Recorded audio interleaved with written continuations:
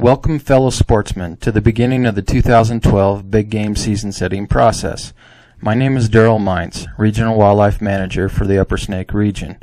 We have provided you with 7 YouTube videos sharing the most up-to-date information we have on surveys and harvest information for mule deer, white-tailed deer, elk, antelope, black bear, mountain lion, and wolves. This year, wolves will be a part of the big game season setting process. Hunter harvest data from 2011 will be available sometime in mid-February. These videos serve 2 purposes: information sharing for you and issue identification for us. Please note, you will not be able to use the YouTube comment box to submit your comments, but my email address will be provided at the end of each video for you to use.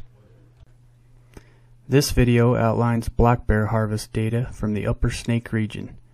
If you need additional time to look at a figure or graph, please use the pause button located below the video.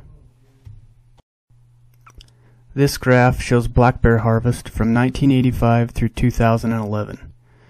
Male harvest is represented by light blue and female harvest by dark blue. Black bear harvest is usually related to habitat conditions. Poor berry crops, for example, can make bears travel farther to find food and make them more susceptible to baiting. Black bear harvest has remained fairly stable in the Upper Snake region over the last 10 years, with harvest averaging just over 150 bears per year. Black bear management in the state of Idaho is guided by the statewide Black Bear Management Plan. This plan divides the state into different DAUs, or data analysis units. The Upper Snake region contains DAU 4B and 4C, and part of DAU 4D. These DAUs are similar to elk zones in that they are a group of units where we manage bears similarly. We use 2 metrics to evaluate bear harvest and determine if a particular population is being over-harvested or under-harvested according to the state black bear management plan. The first is the percentage of females taken in the harvest. Our management plan calls for female harvest to be between 30 and 40%.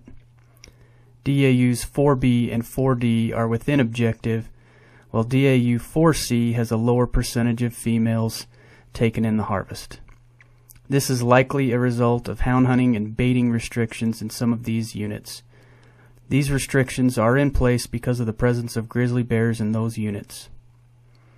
The second metric we use to evaluate bear harvest is the percentage of adult males taken in the harvest. If the percentage of adult males drops below 25%, then that is an indication that the population doesn't contain many mature males and is probably being over-harvested. All 3 Upper Snake DAUs are within or over objective regarding the percentage of adult males in the harvest. These data indicate that DAUs 4B and 4D have acceptable harvest levels according to the bear management plan, while DAU 4C has lower harvest than the plan calls for. We are now seeking your input to identify issues with the current big game hunting seasons. As an example, I would like to see more or less hunting opportunity for whatever species in whatever unit.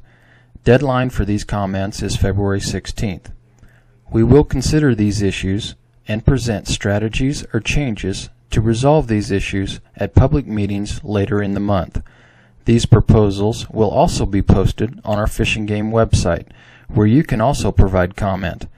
Meeting times and places will be noted in local newspapers, our Fish and Game website, fishandgame.idaho.gov, or you can always call our regional office at 208-525-7290. Please email your issues to me at daryl.mines@idfg.idaho.gov.